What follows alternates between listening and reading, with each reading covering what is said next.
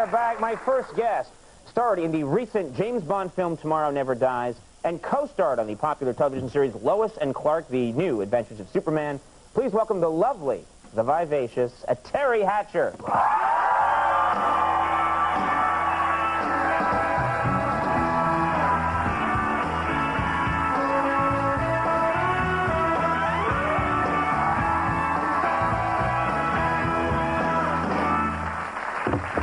Hello, thank you so much for coming. Thanks for having me. Yeah, and congratulations.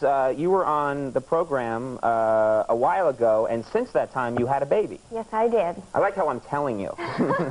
By the way, you've had a baby. Really? Yes. Shocking news. What did you have, boy, girl? I had a girl. She's almost 6 months old. She'll be 6 months old on Mother's Day. Okay. And a little girl. What's her name? Emerson Rose.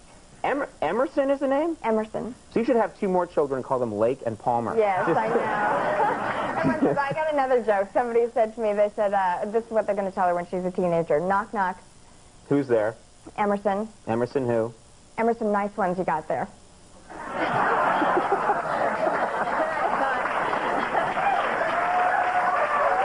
Mommy. I did not do this on purpose. I think someone did this to you once. Is that right? No, but, okay. you know, one of my friends, like, after they heard the name, that's what they came up with, and I thought, oh, God, okay, she's going to the shrink. Oh, it's over. I don't have a baby yet. I've never done that, but tell me. I mean, I've never had sex.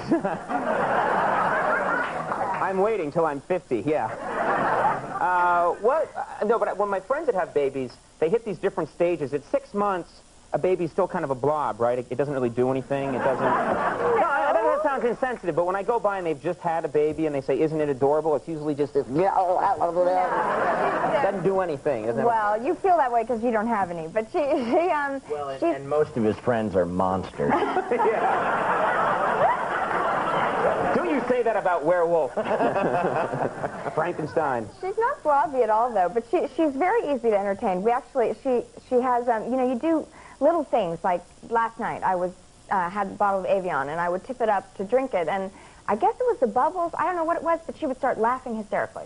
And so you find something that works, and you think, good, okay, so then you just keep doing it, laughing for half an hour, you know, and you think, oh, she's got a really good sense of humor, and then you think, actually, this is the same joke over and over and over and over. She's laughing. I wish for an audience full of 3-month-olds. Do that. Yeah. That would be terrific, you know.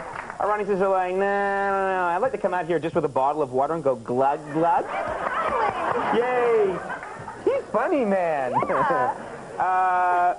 So you don't tire. I mean, that's the other thing is that kids want to see things again and again and again and again, which could be, you know, maddening, I would think. No, it's so great. When they laugh, it's like, you know, this blessed sound. It just fills you up with energy. It's the most spectacular thing when they laugh. So even if you're sleep deprived, as I often am, you know, it's like that's the thing that gets you through. Okay, well, let's talk for a second about an even holier event, the last Seinfeld episode, which has been deified in this country. Tell us about it. Are you in the Seinfeld finale? Because I've heard that you are. Yeah, you heard that, huh? Yeah, it gets around that you're in the Seinfeld finale. It's funny. Something starts and it's just everywhere. So could you just briefly describe the plot and what happens?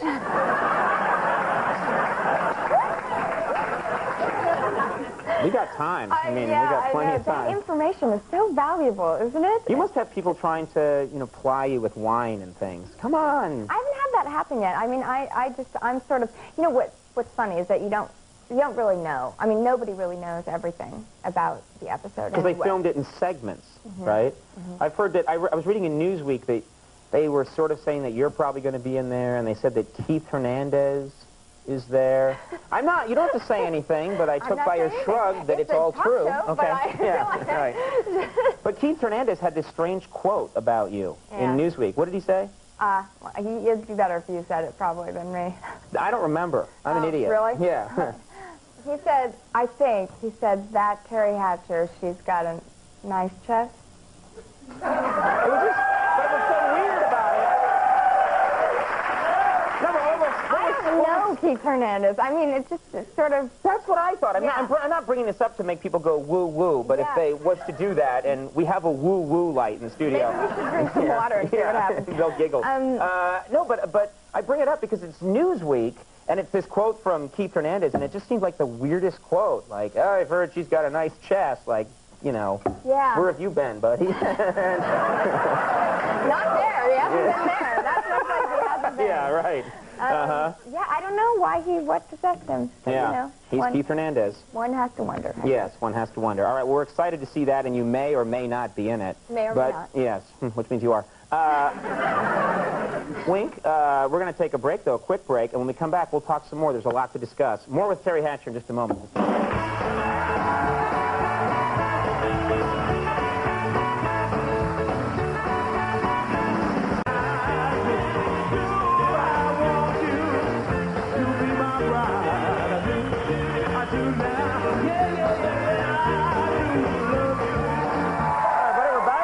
Teri Hatcher, you were, we never really talked about this, you were a Bond girl. Yes. Which is joining a pretty elite group of women, I would think. It is a cultural phenomenon. I guess it is. To be a Bond girl. I guess it is.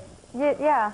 Did you like being was it really glamorous? Was it, did you? It's, you know, I mean, it was a perfect job for me to do because I was 3.5 months pregnant, and it was just a little bit of work because it wasn't a really big part. But you know, it's funny how people think that it's really glamorous and everything, and you have this beautiful dress and these diamonds and everything, but I was taped into this dress like you can't believe, and actually for one shot there was a wardrobe woman on the floor behind my back holding the waist of the dress together, and I'm like with Pierce, you know, kissing him or whatever, and here's this woman back here, you know, and if you look really close you can see her finger like popping into the shot. And then you forgot and went to a premiere, and she's like falling behind you. I just got used to it, you know, it worked out so well, I hired her. It is funny how people, that they see they see people like you on television or in the movies, and they just assume it's glamorous, and there is this side to it, which we've had, Andy, you'll back me up on this, we've had, you know, beautiful models on the show like Vendela, people like that, and they come on the show and they walk out and they're in this form-fitting, beautiful, strapless gown, and the crowd's going crazy, and that's what people see on TV, and they sit down,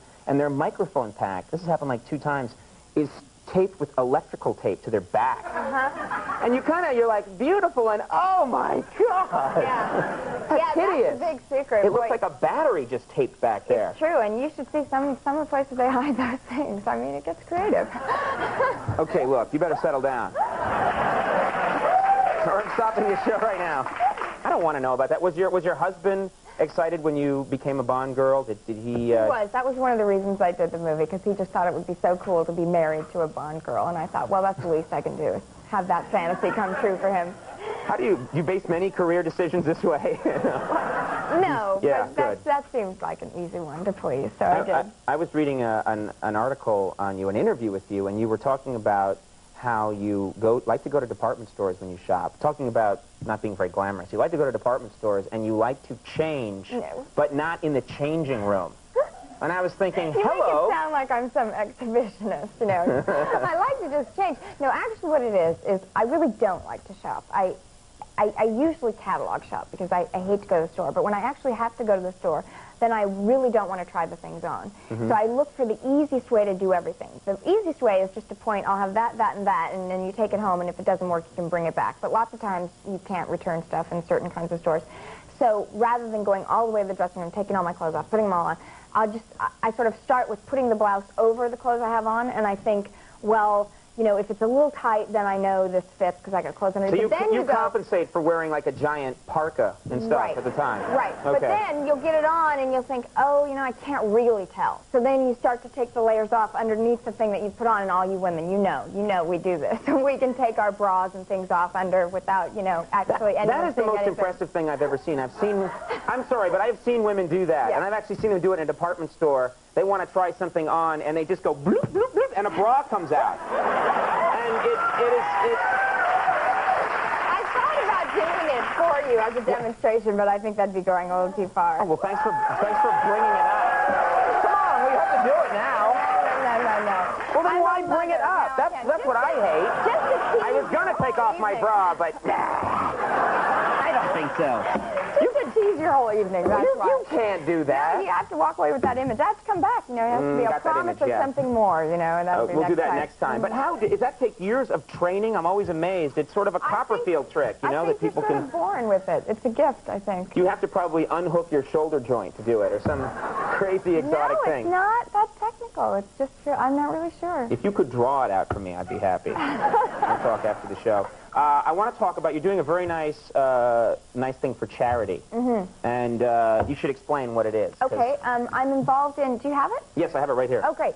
So I designed this Mother's Day card with an artist from American Greetings, and it's for sale at Rite Aid drugstores for $1.99, and all of the proceeds go to the Rite Aid Early Detection Fund for breast cancer, which offers free mammograms for qualified women and also pamphlets in the store of early detection and awareness. And so it's to raise awareness for breast cancer. That's a very nice thing. It's it's at all Rite Aid stores, I guess, everywhere. Yes. So people that want to do something for this really good cause should go out. And Mother's Day is, coming up. Is it really? Yeah, like Oh, boy. 2 days. So if you forgot, now you got to run out and get it. Someone take care of that for me. No, I'm just kidding. That's very cool, though. That's a very nice thing to do. Hey, thanks very much for coming back on the show. Thanks for having me. And our best to Emerson. Yes, thank you. Okay, and come on back sometime. I will. All right, good to have you with us. Teri Hatcher, everybody. We'll take a break. Oliver Platt is coming up. We'll be right back.